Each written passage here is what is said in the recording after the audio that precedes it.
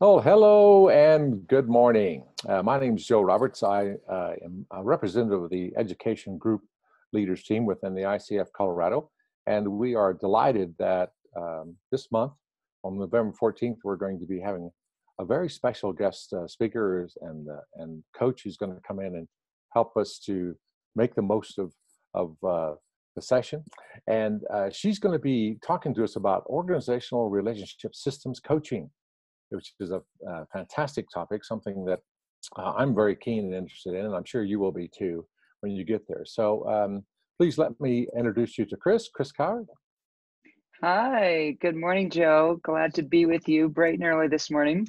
Yeah, it is. We're getting off to a good start on this this morning. It's always good to start the morning with an interview. Absolutely right. Well, we're really feeling at our best. Give ourselves a reason to shower. Exactly. Well, hey, we just really keen to hear what you're going to be doing with us. So we thought we'd prepare this little, kind of a short little introduction to it, and then we can put it on Facebook for people who are going to be watching it or on our base camp. So anyway, Chris, how did you first get interested in this organizational relationship systems coaching? Well, so I think it was around 2011. I was attending an ICF Philadelphia monthly Mm-hmm. meeting, kind Yeah. of like ours, and two of my colleagues had just come back from taking the fundamentals of we call it ORSC for Uh-huh. abbreviation. So if you hear that, it does stand for Organization Relationship Systems Coaching, which is a mouthful. And I just loved it. They did a few experiential exercises with our group, and I saw that it was powerful, and I saw that it could be a good tool to take away and use with teams that I was working with, Okay. where I didn't have something like this to use with them. I felt like I was drawing on kind of some one-on-one coaching principles to make that work. So I got hooked, and when the program came to my area, Mm. I took it, and then the fundamentals, which is only 2 days, I took it 3 more times Wow. after that as an assistant. Two of those times was in Denver, and they said I was checking in with the facilitators, and they said, how come you're not like continuing on to do the rest of the, there's like 6 more programs, and I keep taking the first one, and it's just timing. I will at some point. Yeah, very, very good. Well, we're so interested to hear how that kind of differs from one-to-one coaching and maybe from what we do normally. Well, how would you explain that to someone? Sure, sure. Well, there is some overlap and with one-on-one coaching, and then there's also some differences. And I want to mention first like where this material comes Uh-huh. from, and because the creators of this they created a company called the Center for Right Relationships, also with an acronym CRR, and ORSC came out of that.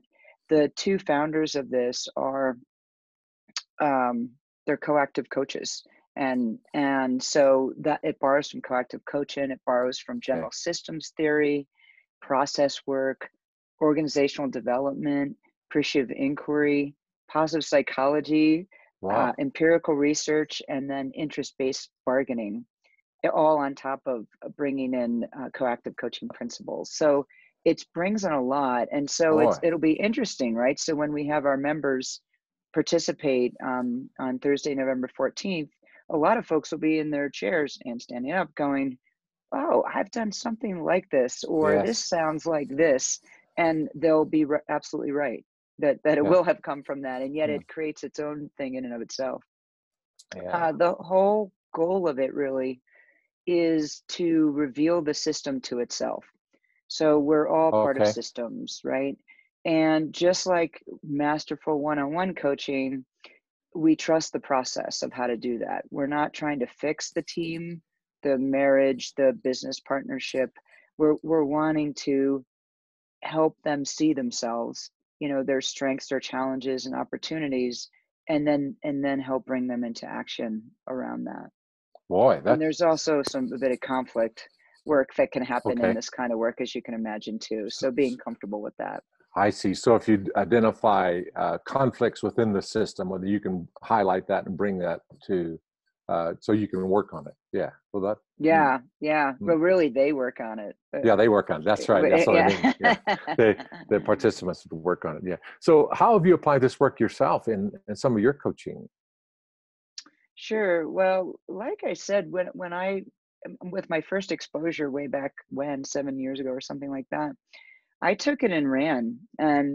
and I was already having some work with teams, and I said, why don't I try this? Why don't I try that? And I'm definitely one of those coaches that when I learn something, I'm not looking to get a PhD in it, right? I'm like, okay, Yeah. this is good. I think I got it. I'm going to play with it and experiment and get out there. And that's exactly what I did. So as I've taken even the fundamentals a few times, I get little nuances from the different instructors and then try other ways and improve on the ones that I'm actually using. Yeah. But it's very interesting and very powerful.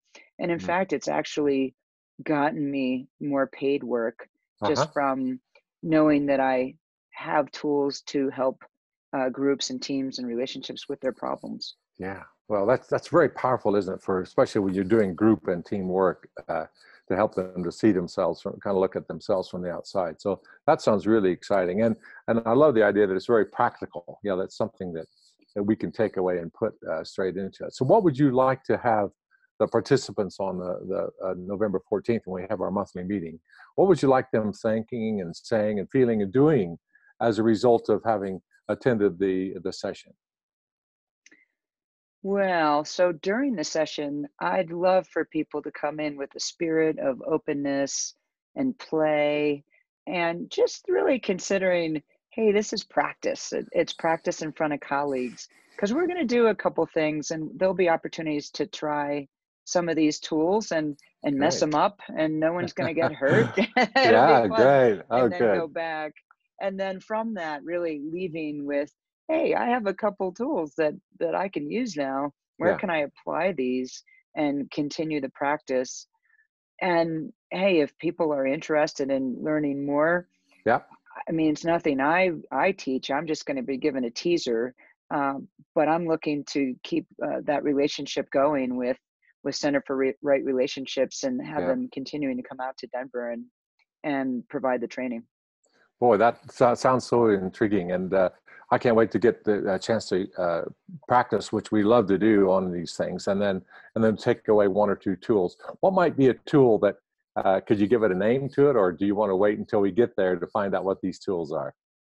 I can say what the two tools are. Okay. I won't go into detail though. One of No. them is called working with the third entity, Okay. which I'll just say that. And then the other Okay. is doing, it's called constellating the system. And I have a Wow. feeling some of our coaches, especially from a psychology perspective, et cetera, might have some familiarity with this. I bet that we're going to be doing it a little bit differently though. I bet we are. And knowing you, Chris, I'm sure we are. Well, thank you so much for taking the time to share this. We'll get it out there so people can hear what's going to be going on, and perhaps even invite one or two of their friends that would like to come along and hear Chris and really experience something which will be quite life changing, and we can have some good takeaways to make our coaching practice and our life even better. So, Chris, thank you so much. Yeah, thank you, Joe.